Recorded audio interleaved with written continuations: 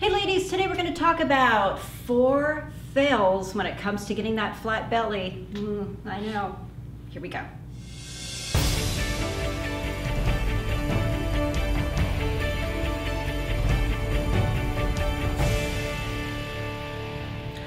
Okay guys, today we're going to talk about possibly why are my abs just not getting flat? What am I possibly doing wrong? So, or even if you do have abs, why are they protruding? It's like, gosh, it's so weird. My diet's on key, I'm kind of doing everything I should, but they still look like they're kind of puffing out a little bit. So here are 4 things we need to talk about to hopefully get to the bottom of this, because I know it's extremely frustrating, and we've all had our major fails. So the first thing we're going to talk about is, number 1, doing way too much lower ab training. So a lot of times when they're thinking, when people are thinking about training their abs, a lot of the times they're focusing on, well, gosh, it's the lower belly, which number 1 is the last place to lose fat. Normally we're going to lean out here first before we get here. So this is kind of the trouble area for most people anyway. So that's where the problem comes in, because people are just like, okay, well, I'm just gonna crank these out.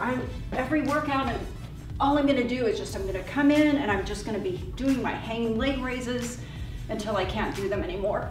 So you'll see people in there just cranking these out, you know, rep after rep. Then they're hitting the ground. Okay, now I'm gonna do my lying leg raises, you know, more lower ab workout here. Crank this out. Okay, those are great exercises, but if that's all you're doing, you're going to overbuild that muscle, and that can actually cause the lower ab to start protruding. So it's okay to have those in, but really think about all the aspects of your core, making sure you're doing other things too, you know, your planks, your body weight work, my obliques, my side planks, all of that stuff is really critical too. The next thing we want to talk about is focusing on quality, not quantity. I see those people in there on the weekends. I call them the weekend warriors. Man, they are just cranking those crunches out. They're just firing them off, and it's kind of like, okay, slow it down. That's not really kind of the objective of all of this. You really want to think about contracting that transverse abdominis first before you're moving into the exercise. So there's a lot of contracting that needs to happen before you actually go into your reps. Also, how are you breathing? Are you just kind of like holding your breath and at the end you're kind of pushing the air out? That can also cause your lower abdomen area here to protrude. So like I'm saying, if people already have abs, but they're training them in a way that they're kind of making them pooch out by the way they're breathing, that can really be another huge factor. So those are 2 to look at. Quality over quantity. Slow, concise, contraction first, breathing out as we're contracting at the same time. That's really gonna make a big difference, you guys. The next one, a lot of people don't even really think about, tight hip flexors. So they can really affect everything, including your posture. So with that, with the tight hip flexor, say that 3 times fast.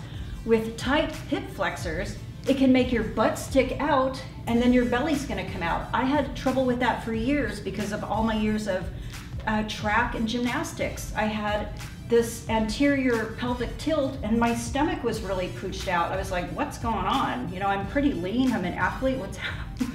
Why do I look so weird?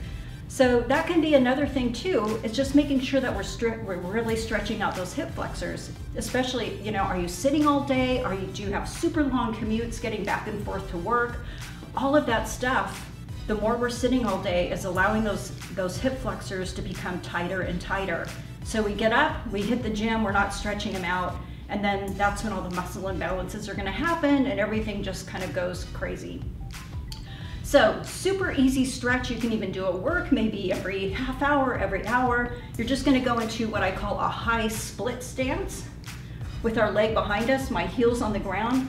I'm just gonna reach up, and then I'm just going to kind of lean away from this back leg here. Since this is the hip flexor I'm stretching, I'm just gonna reach up I'm kind of leaning away from it. If you have to do a slight rotation or a twisting away to get that to open up, that's great.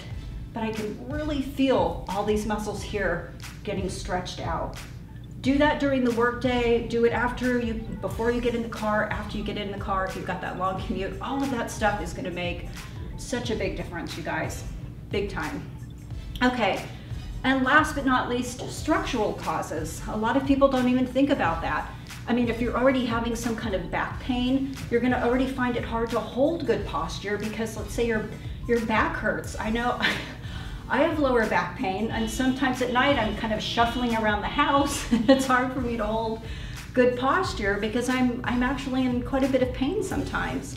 So that can really be a factor too. Some of us may have issues within our hips. I know that if maybe one hip is off, that can throw everything off. So there's already things in our body that may be contributing to a lot of the reasons why we're not able to maybe train properly.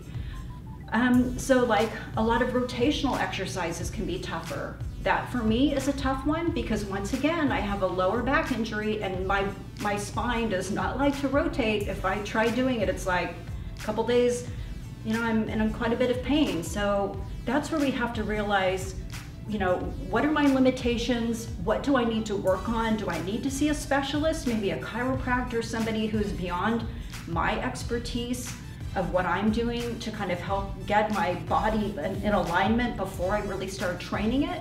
So these are some really good things that we need to address. They're all fixable. We don't get like this overnight, you guys. So just really think about a lot of these when it comes to kind of getting those kind of getting that flat belly. Okay, I hope these are helpful. Thanks for joining me. Hey, check out Athlean-XX Great stuff on there. Follow us on Instagram, Facebook. They're always putting up great videos of workouts, really good different exercises. Maybe you're in a little bit of a plateau. Hit the like button, subscribe. See you guys soon.